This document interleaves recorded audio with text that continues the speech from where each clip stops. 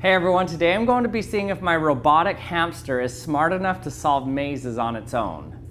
So I have it in this hamster ball here, and it's going to try to solve the maze, and we're going to increase the complexity and see if it can actually solve a maze on its own. Now what's most amazing about this ball that never gets stuck and can solve mazes is how simple it actually is. So all that's inside of it is a weight that spins around in a circle. So if you're holding the ball and stopping it from spinning, then the inside of it just spins and flips that weight around in a circle like that. So it just rotates that weight and it kind of wobbles back and forth. It changes its center of gravity. But if you don't hold on to the ball and allow it to roll, then it will go forward. But you notice that as soon as it hits a wall, it's like the ball gets stopped, so the weight keeps moving, but then it changes the center of gravity, so it makes the ball roll the other direction. So no matter which direction it's going, it just keeps changing its direction. It can't get stuck in any corner.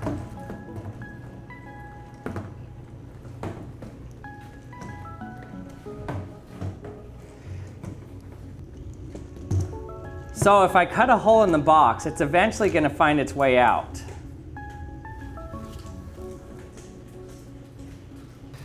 And once it gets out, it can pretty much just go wherever it wants, and it's not going to get stuck.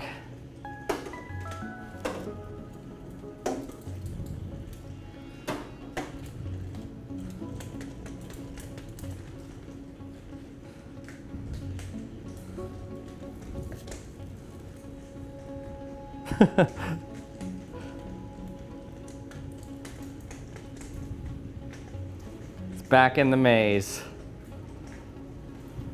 Okay, first let's try it without any obstacles. Your mark, get set, go. See if it can find its way through. Oh, easy. Okay, it's just rolling along the side here. Curves around and it's out. Just like that. Finished, easy. Okay, but now let's see what happens when we add a few obstacles to it. So this is going to be a lot harder because it can't just follow the wall to get out. Okay, let's start them. 3, 2, 1. Off to the races. Back to the start.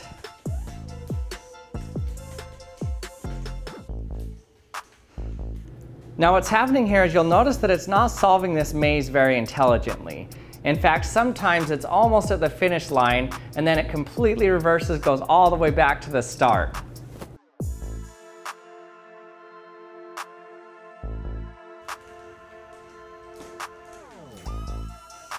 Whoa, made it through. There it goes.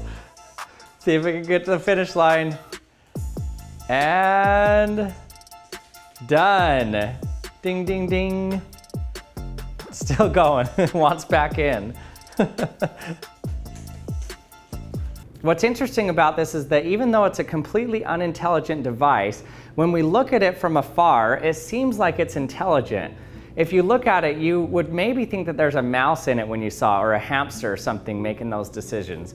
Especially when it gets stuck in a corner and then backs out and goes the other direction. You'd think that it's making intelligent decisions to decide to go that way, when in reality, it's completely unintelligent, just a simple mechanism turning around in a circle. You'd probably just guess that it can't see the bigger picture, so it doesn't know which direction to go. So if you're wondering what this is called, it's called a squiggle ball.